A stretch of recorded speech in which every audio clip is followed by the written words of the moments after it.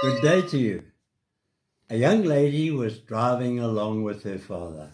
They came upon a storm, and the young lady asked her father, "What should I do?" He said, "Keep driving." Cars began to pull over to the side. The storm was getting worse. "What should I do?" the young lady asked. "Keep driving," her father replied. After a few kilometers, she noticed that 18-wheelers were also pulling over. She told her dad, "I must pull over. I can barely see ahead. It's terrible, and everyone is pulling over." Her father told her, "Don't give up. Just keep driving." Now the storm was terrible, but she never stopped driving, and soon she could see a little bit more clearly. After a couple of kilometers, she was again on dry land, and the sun came out. Her father said, "Now you can pull over and get out." She said, "But why now?" He said, "When you get out, look back at all the people that gave up and are still in the storm. Because you never gave up, your storm is now over." This is a testimony for anyone who is going through hard times. Just because everyone else, even the strongest, gives up, you don't have to. If you keep going, soon your storm will be over and the sun will shine upon your face again. Never give up, because God will never give up on you.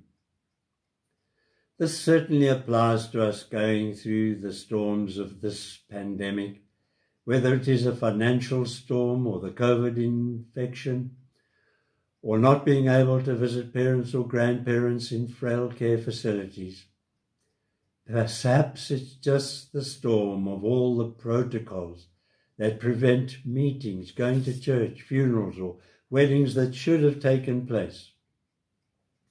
We need to keep going, no matter what, continuing to conscientiously wear our masks, keep our distance, not touching our faces until we have washed our hands in soapy water.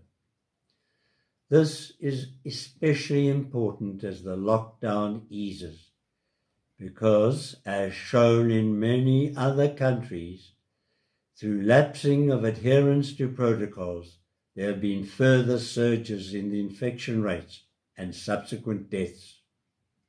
Keep going. Try and be patient. Do your best and leave the rest to God. Let us pray. Heavenly Father, thank you that you never forsake us, never leave us, especially in the storms of life.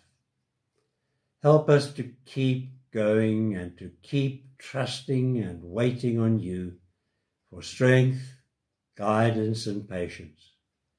We ask this through Jesus Christ our Lord. Amen. Keep going through the storms of life, holding tight to the hand of God as he leads and guides you in his strength. Amen. In the eye of the storm, you remain in control, and in the middle of the war, you guard my soul. You alone are the anchor when my sails are torn. Your love surrounds me in the eye of the storm. When the solid ground is falling out from underneath my feet, between the black skies and my red eyes, I can barely see. When I realize I've been sold out by my friends and my family, I can feel the rain reminding me. In the eye of the storm, you remain in control. In the middle of the war, you guard my soul. You alone are the anchor when my sails are torn. Your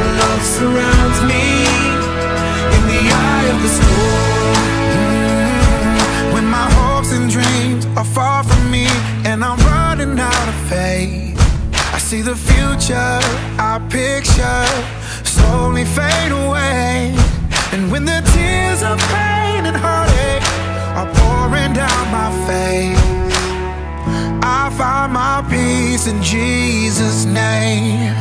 In the eye of the storm, you remain in control. In the middle of the war, you guard my soul. You alone are the anchor when my sails are torn. Your love surrounds me in the eye of the storm.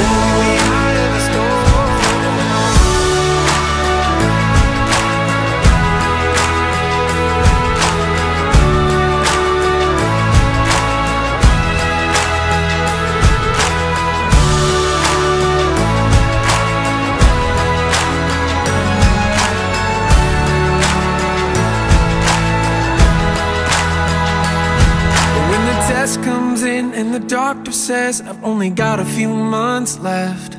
It's like a bitter pill I'm swallowing, I can barely take a breath. And when addiction steals my baby girl and there's nothing I can do, my only hope is to trust you. I trust you, Lord.